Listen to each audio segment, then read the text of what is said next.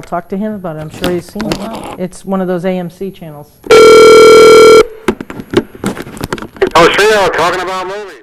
Hey, Frank, Gene has a question for you. No, well, actually, yeah, I do. Actually, I watched the movie last night. I do have a question. I'll make it interesting. I watched The Black Cat last night. It was made in 1934, and it had two big horror movie stars in it.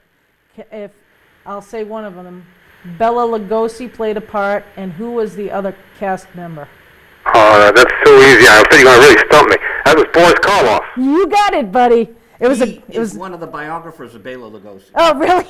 but anyway, I mean, I knew the answer to that when I was 11 years old. There's only a handful of Lugosi-Karloff co-stars. It was great to see both of them on the screen at the same time. Yes, and that's one of my favorite movies, and it's so good to see Bela Lugosi get a role a bit outside his stereotype. And it's a very fine movie, and if you watch it closely, you can see they had to tone it down a bit, and there's some little parts missing here and there that don't give it a discontinuity, an eccentricity. So I really like that movie, and I love the finale. So I'm glad you were watching it. Oh, I'm glad I watched it too. It was only an hour and 15 minutes around. It was a short. Now I don't know how much time we have, Joe, but we have 7 minutes. Okay, let me just take a minute on The Black Cat. Think of it as an almost accidental biography of Bela Lugosi. Ooh. He left Hungary in 1919, came back 15, and this is 15 years after that. He left behind in Hungary a child bride who he loved dearly but never saw again. Wow. And in the movie, when he goes back, which he never did in real life, yes, the evils of the modern world are personified by his rival Boris Karloff. Right. So, and Lugosi was in World War I. He was wounded in World War I. World War I was a terrible experience for him. Wow. So there's a lot of autobiographical things in this film that I think were quite unintentional, but that's the way it evolved. You don't think they might have looked at his life and said, "Oh, this might be art reflecting life"? No, I don't think so.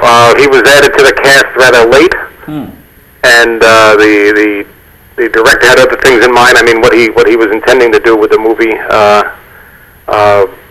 was pretty well documented, but the parallels of his life are just unmistakable. And when Lugosi, at the end of the film, when Lugosi rips away the shroud and sees the young woman's body, who is his daughter, but also identical woman to his wife, he screams, and that's from the depths of the man. So, no, I don't think it was intentional, and I think that's one of the reasons that it is, in a sense, so mysterious, because I think it just happened.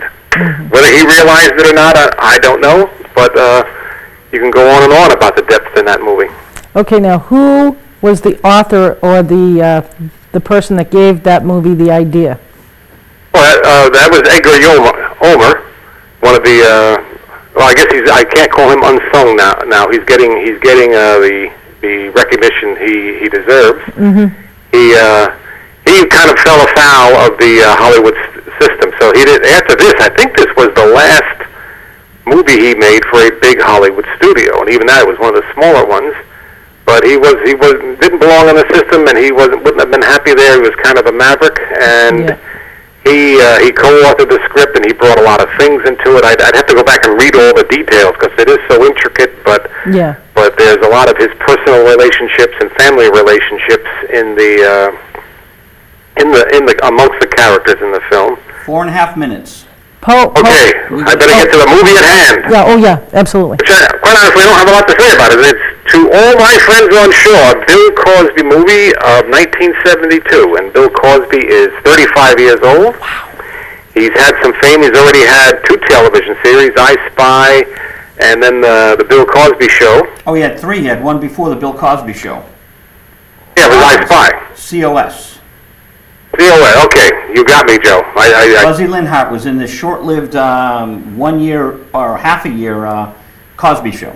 Okay, you got me. Okay. And then he made this movie, and this is not a funny movie, and we tend to think of Bill Cosby now is, in two ways, is a funny stand-up guy, which he was then and is now, and is kind of an older statesman who has developed a lot of wisdom over the years.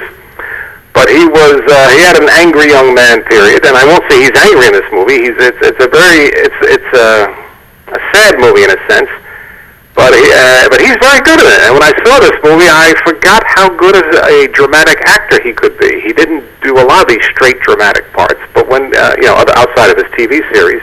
Now, does this have the great Gloria Foster? This has the great Gloria Foster. I know you're a big Matrix fan. I love her.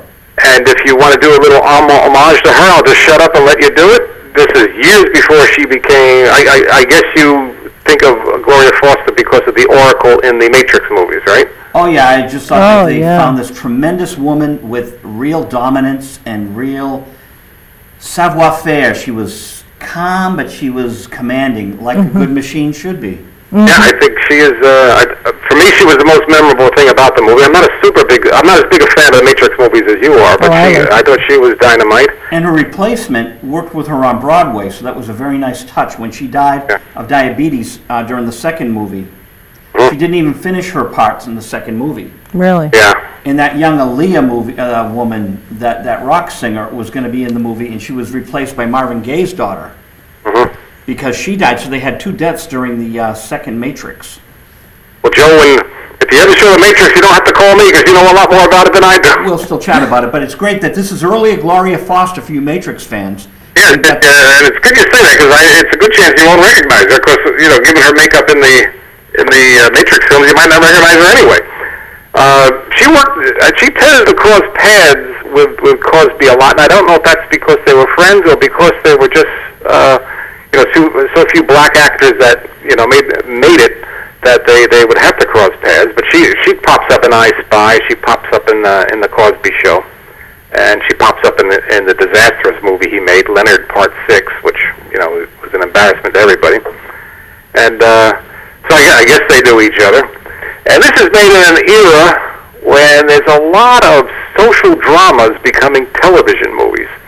We tend to think of that kind of stuff as a bunch of fluff, but late 60s, early 70s, the Vietnam War, the rise of the counterculture, and there's a lot of movies on TV that are looking at the dark sides of life, and I don't like giving away plots to people on this show, but I got to tell you, because I would want something to do with me, there's a kid in here who gets sick, and when I see a sick kid, I don't like going to movies where the mother gets terminally ill or the kid gets sick, but this is sickle cell anemia, which is a disease which afflicts mainly blacks. Right. And Bill Cosby is a working class guy carrying 45 seconds.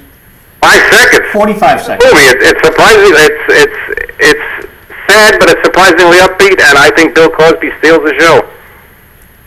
Wow. Is that my 5 seconds? No, 45 seconds. Yeah, now we got 30. 5 seconds. Okay. 30 seconds, but Bill Cosby steals the show. Gloria Foster is in it. Yeah, she's fine. She's not in it. I mean, she's good when she's in it, but it's not a big part. I mean, Cosby and is definitely the centerpiece, and Cosby and his son, I think it's fair to say, have most of the big scenes. It's him really, he's got a dream. He wants to buy this house. He's saving every nickel he can. And as the Oracle says in The Matrix, our time is up tomorrow night, 9 o'clock. Okay.